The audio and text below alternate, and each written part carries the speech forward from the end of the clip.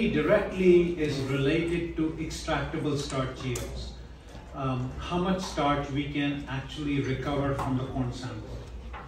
So just to quickly recap, what is the corn wet milling process?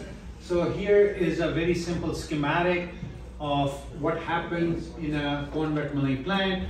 When you process a bushel of corn, bushel is what we use in US, but that is 25.4 kilograms of corn. When it goes through the corn wet milling facility, we get about 31.5 pounds of starch, which can then be converted into sweeteners or can be fermented into all kinds of value-added products. In addition to the starch or the sweeteners, we get three co-products.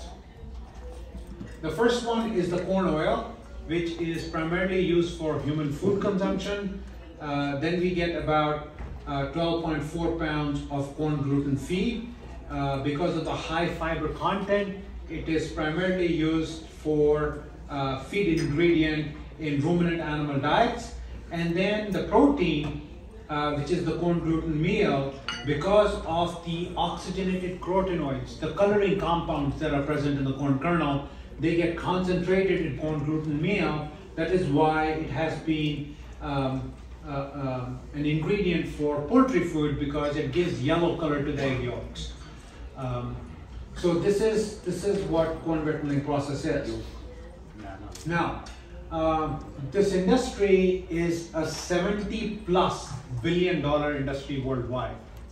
And if you look at how many products are produced from a corn wet milling plant, about 1,000 different products are produced, and they can be classified under food, feed, fuel, and industrial products. So these are consumer products. So everything all the way from cosmetics, plastics, medicines, textiles, food products, syrups, adhesives, all these different consumer products are coming from the corn wet milling process. It's a very complicated process. You will see that this afternoon when Ibrahim talks about it. There's a lot of recycle loops that are there, and a lot of water and energy is used in the process. We can break down this entire process into 5 major unit operations.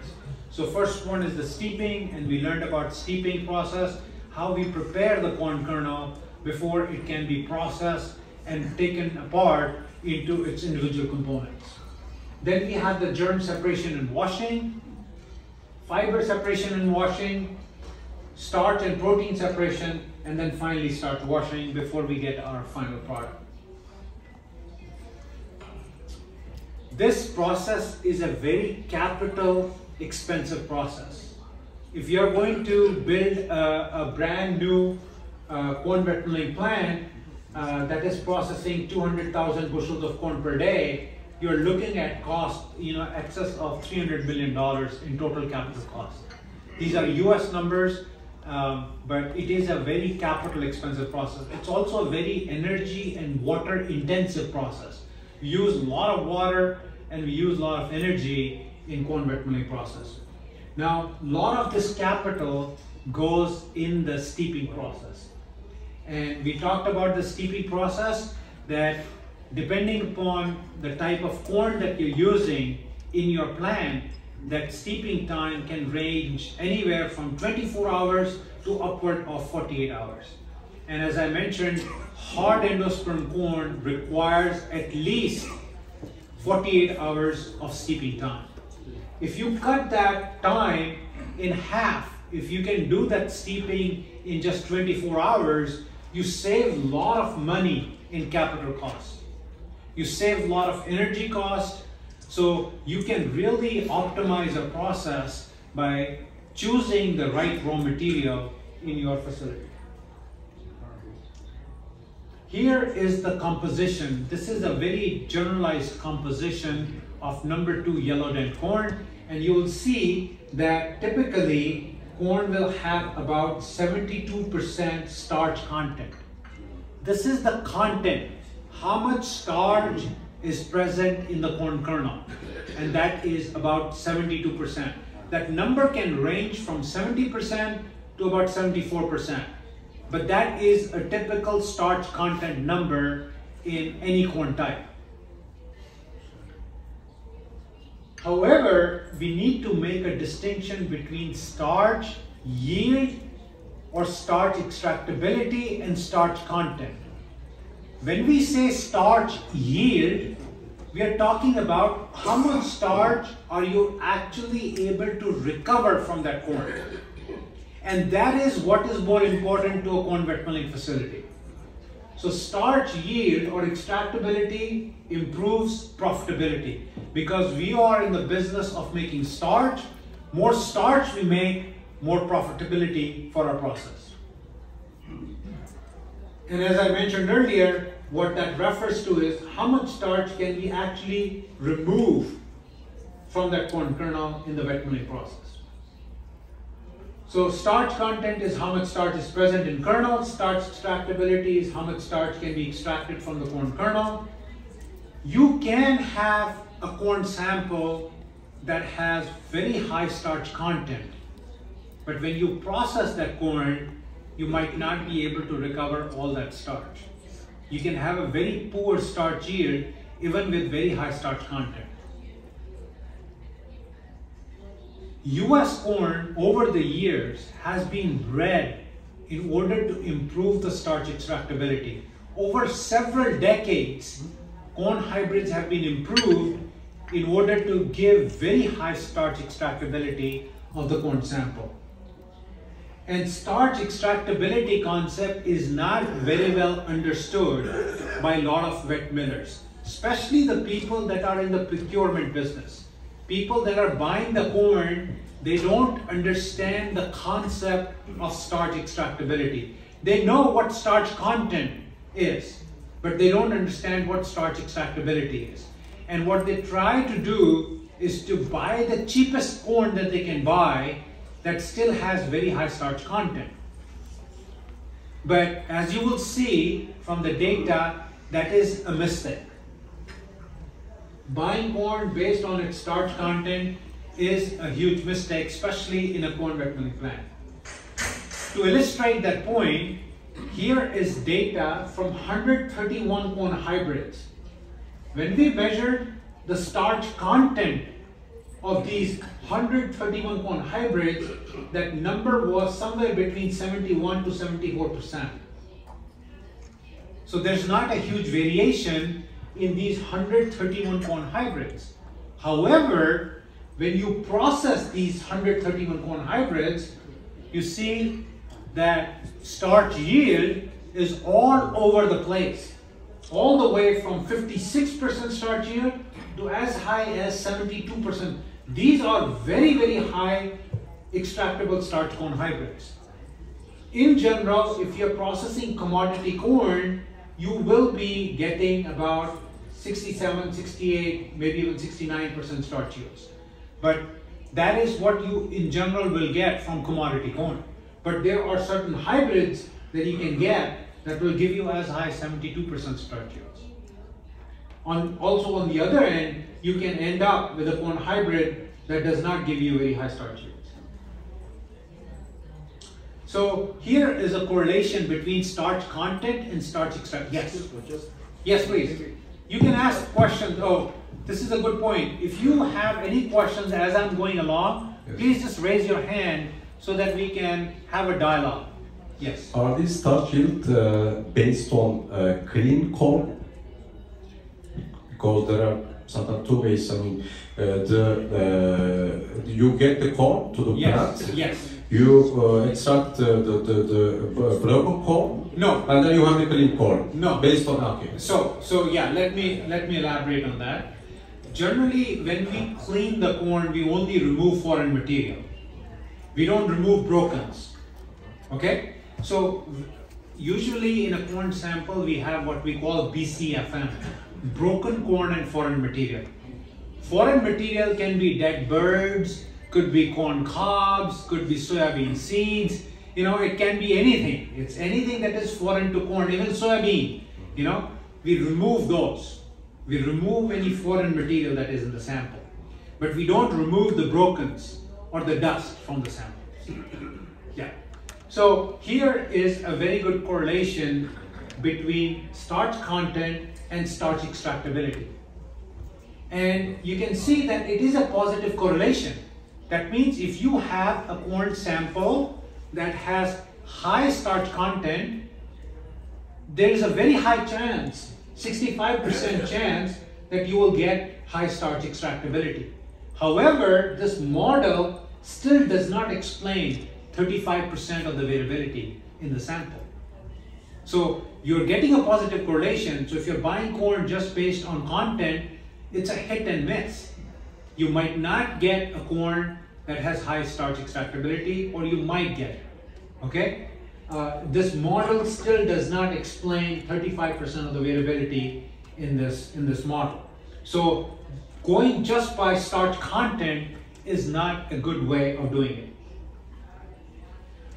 Now, I covered this earlier, that these are the three important things that affect starch extractability. Genetics is number one criteria.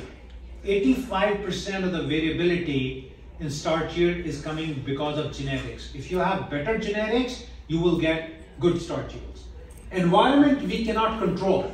This is the agronomic environment. Wherever you're growing this crop, you have to deal with the environment for that particular region. But we can definitely have an effect on how we are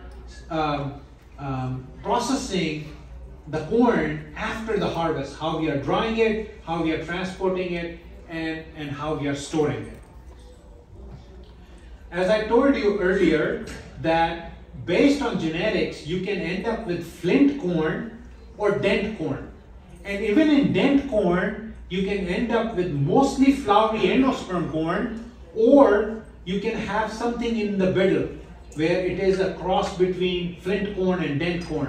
And that is mostly what most of the wet millers are processing. Is that if you go and analyze the corn samples in your facility, you will see mostly these are hard endosperm corn.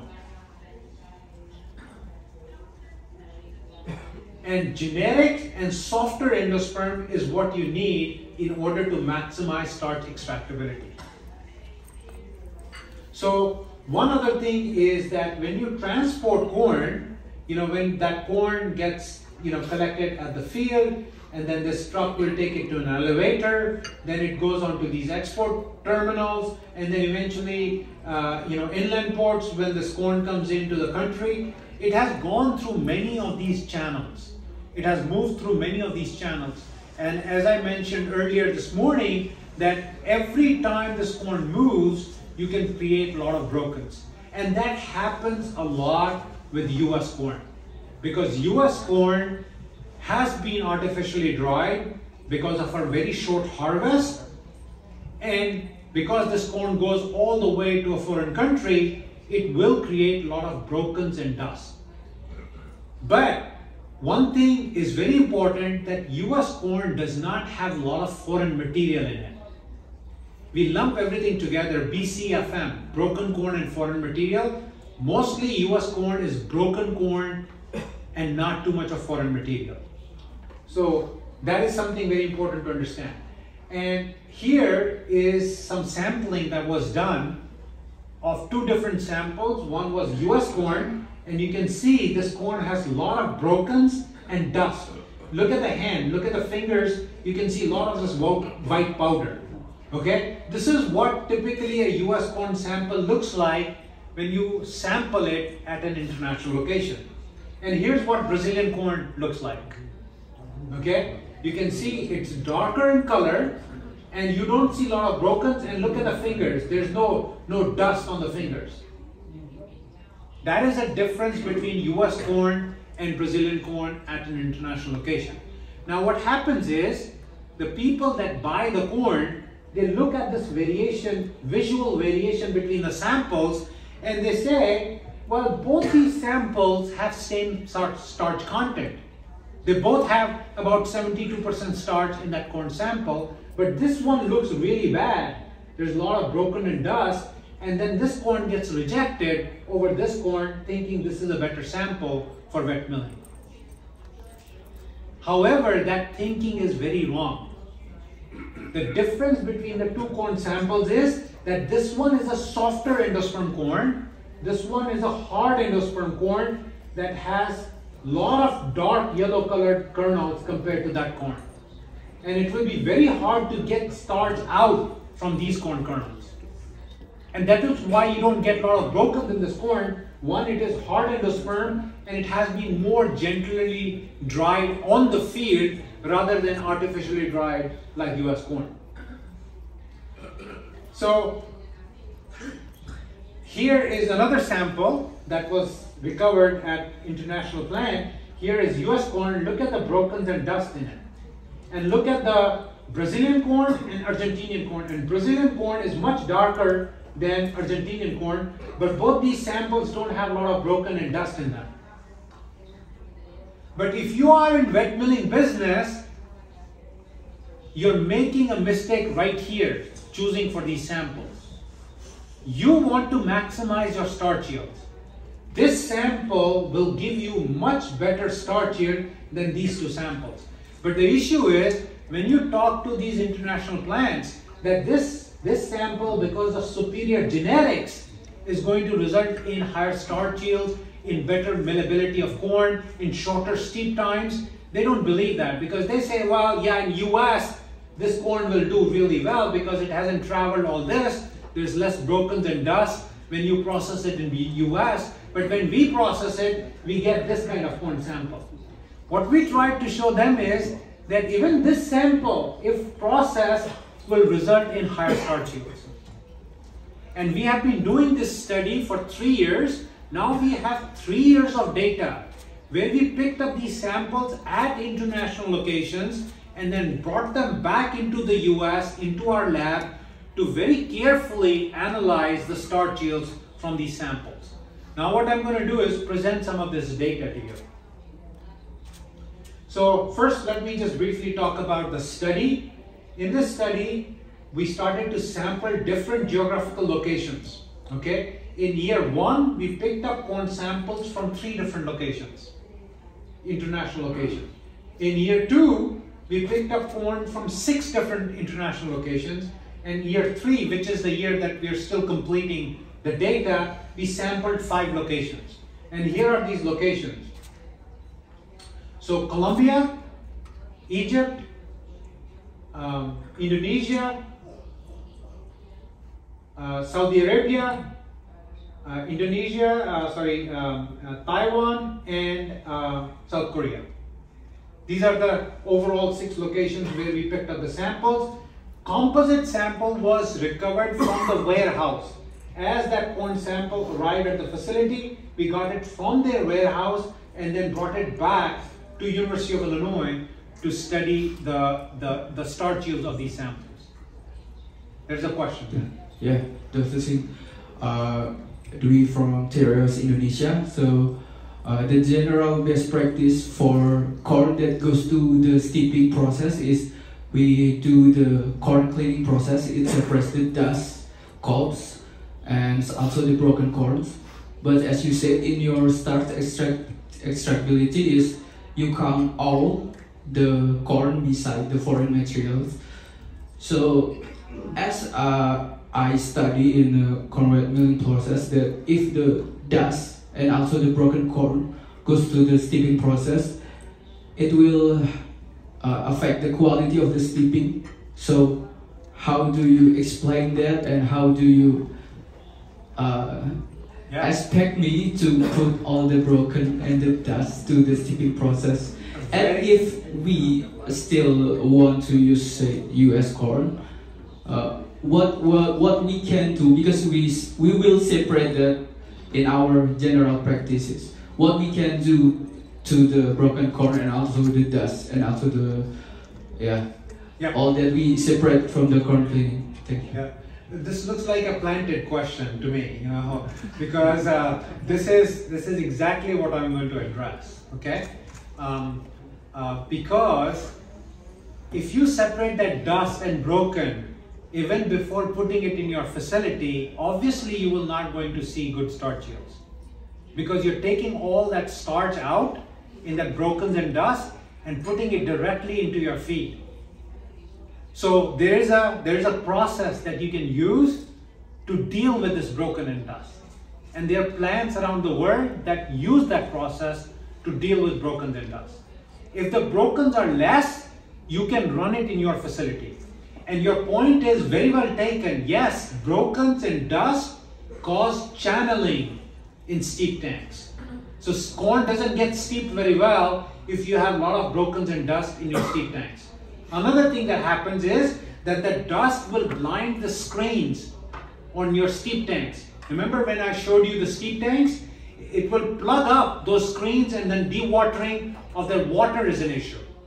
Another issue that is that a lot of that starch gets solubilized in water, and when that goes out with the steep water, when that steep water goes to a heat transfer or a heat exchanger, it's going to cause a lot of fouling and coat the heat transfer surface. So yes, these are very real issues, and that is why you don't put dust and brokens in your steep tanks. But this is material that can be easily separated out and processed separately in what is called a short steep process, and then put back into the facility. And that is something that many plants around the world do that, especially if they are getting a lot of brokens in their corn. And they will still be much ahead by doing it, because they will still be able to extract more starch here from their samples. And I'm going to present you some data on that. Okay, so first thing that we did is when we brought those samples back, we did the composition analysis of those samples. We did the NIR composition, we measured the starch content, the protein content, the oil, and the fiber content in the raw corn samples. Then we did the floaters test to measure the endosperm hardness. And we did it two different ways. One is the floaters test, but you can also measure what is called true density, or you can measure what's called the test weight. And that will also give you the similar information. So test weight was measured of these samples, and then we looked for the BCFM, broken corn and foreign material, in these samples. And after doing all this analysis on the raw corn, these corn samples were then processed by that short lab scale procedure in order to measure the extractable starch yields. And that was done using this procedure. You can see that we start with very small sample. It is then ground, and then do the first grind, second grind, fiber separation, fiber wash, and then tabling to separate the starch and the protein fraction. And then we can measure these tables and very accurately predict how much starch yield you're going to get. And this procedure, as I said, has been published. This was published back in 1996. So it's been a really long time. And one thing that we did is we correlated the starch yields that we get from our lab procedure with the industrial plant. And we were able to show that we can very accurately predict what the extractable starch yield is going to be in a commercial facility by just processing 100 grams of sample. So here's the first set of data. I'm going to start with South Korea. Remember, I mentioned that we have analyzed 6 locations. I'm just presenting 2 locations and only 1 year of data. But I'll present at the end the cumulative data across all the locations. Average starch yields of US corn and corn that originates at other parts of the world. So here is the South Korean data, and we got 3 samples from South Korea. US corn, Brazilian corn, and Serbian corn. And you can see, first thing is, in the test weight, US corn has a lower test weight than Brazilian corn. But Serbian corn has even less test weight than US corn. That means this is more softer endosperm corn. Remember, there was a question this morning that, do I just look for softer endosperm and I have my winner, that will give me high starch yield? Well, here you will see that here is a sample that is softer than US corn, but still gives you lower starch yields. Now, if you look at BCFM, obviously US corn had a lot of BCFM compared to Brazilian. It was like several fold higher than Brazilian corn. But Serbian corn also had a lot of BCFM. but less than US corn. And the range was much higher between the replicates as well. But when you look at the starch yields, if you look at the starch content, if you look at the starch content, all three samples had same starch content, 72%.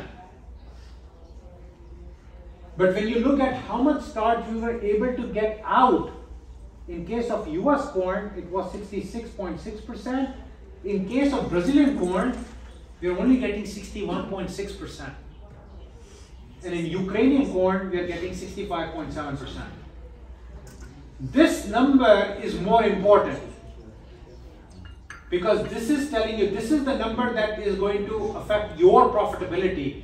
Even though you started with all the three samples with same starch content, but you got maximum starch coming out from US corn.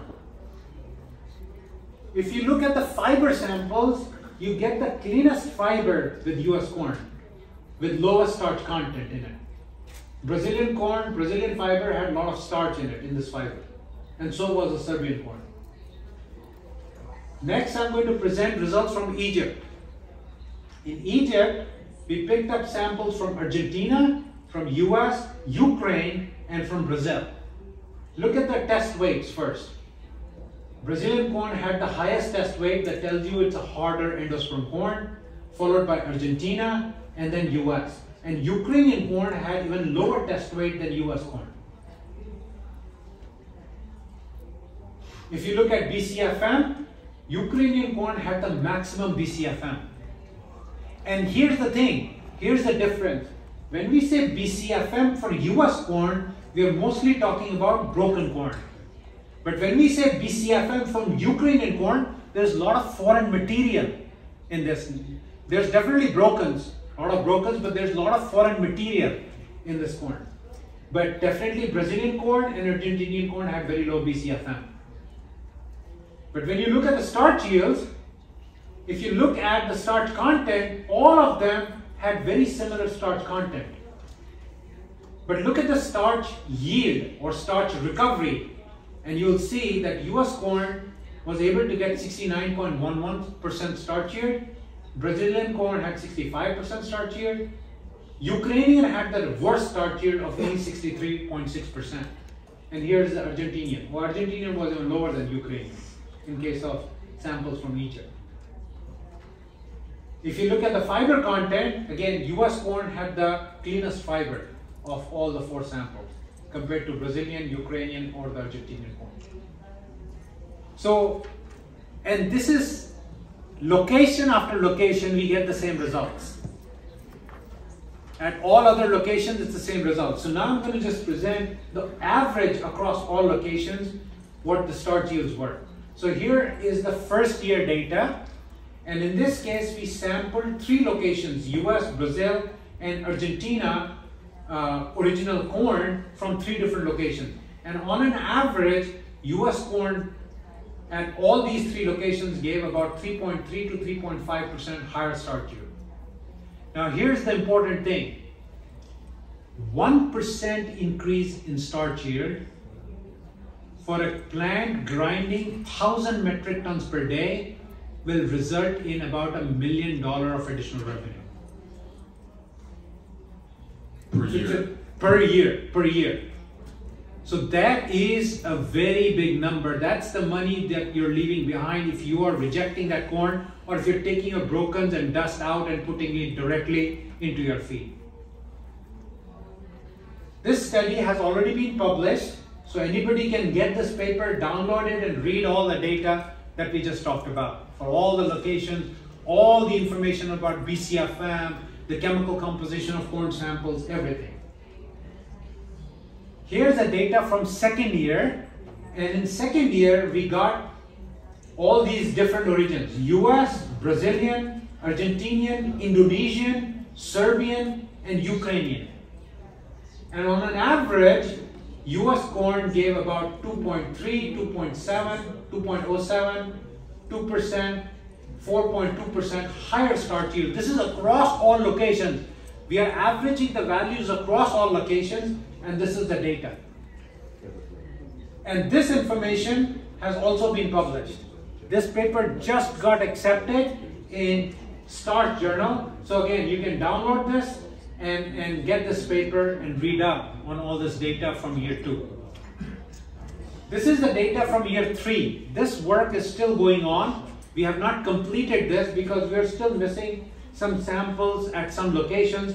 But preliminary data, again, US corn compared to Brazilian, Argentinian, and Indonesian corn will result in about 1.7 to about 3.8% higher starch yields across the locations. Now, yes, go ahead.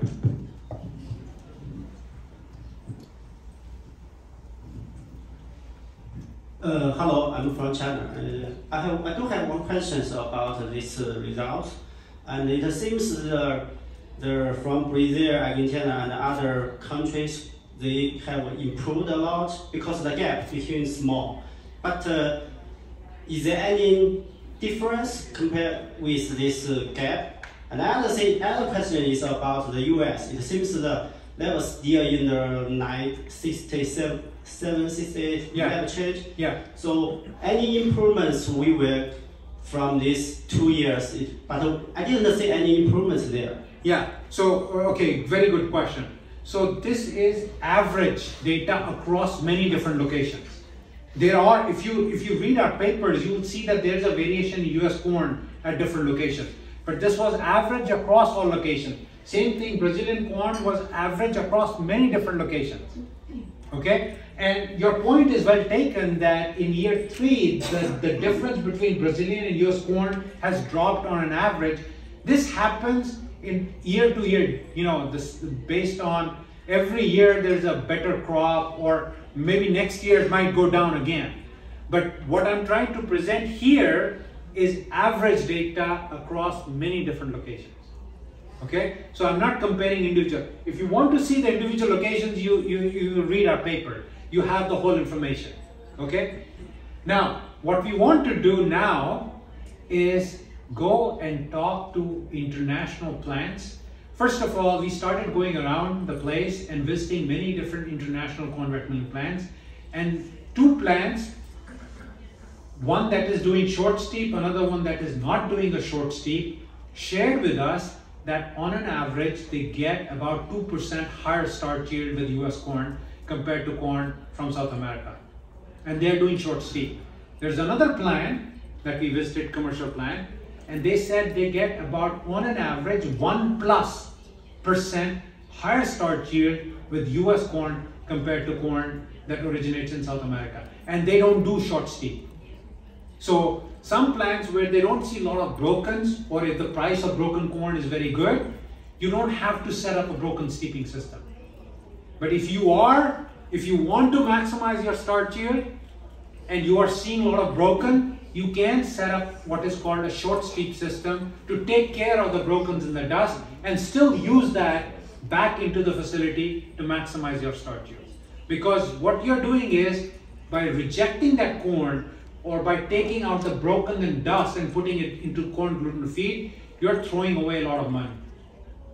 1%, even 0.5% increase in starch yield for a wet milling plant can have a major effect on profitability. So conclusions are, US corn is generally soft endosperm and it has more broken than kernels.